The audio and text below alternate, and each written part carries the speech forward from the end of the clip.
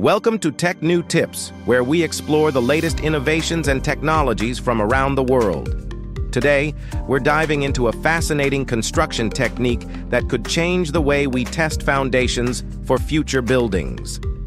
Imagine the sound of a heavy 20-ton block of iron being pushed out of a cylindrical device with a loud clang.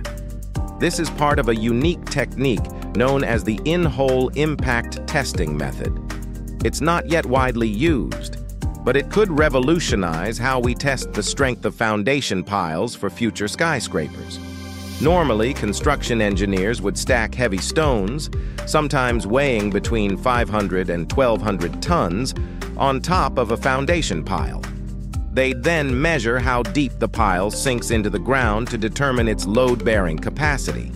This process, while effective, can be cumbersome and time-consuming. To simplify things, engineers have developed this cylinder device. Instead of piling tons of stones, a 20-ton iron block is used. Here's how it works. At the bottom of the pile, a piston is attached, and a controlled amount of gunpowder is placed inside.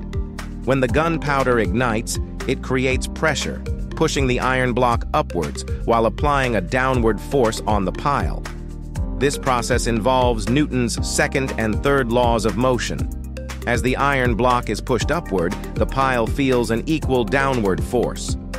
By calculating the acceleration of the block and its mass, engineers can simulate forces up to 400 tons or more, all with just a 20-ton iron block. By using this technique, engineers can efficiently test whether a foundation pile is strong enough to support a building without the need for tons of stone.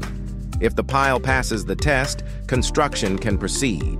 This breakthrough technology simplifies the process of testing foundation piles and speeds up construction projects. Have you ever seen this type of experiment in action? Let us know in the comments. After a transformer station is built, engineers conduct a crucial test to ensure everything is functioning safely. They use a special machine to launch a copper wire grounded to the electrical grid at high voltage.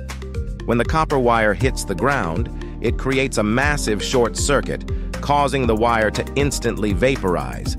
This test helps engineers gather critical data about the power lines, including how well the transformer station can handle electrical faults.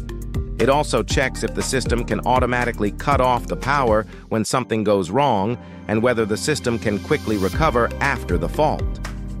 In some cases, engineers use drones to perform artificial short-circuit tests. This method is safer and easier to control, especially when working with high-voltage power lines.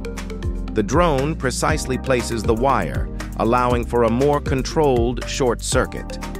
Artificial short-circuit testing is a vital step in ensuring that power stations can safely handle electrical issues. It's an impressive sight to see, with high-voltage vaporizing metal in an instant. What do you think about this cutting-edge test? Share your thoughts below.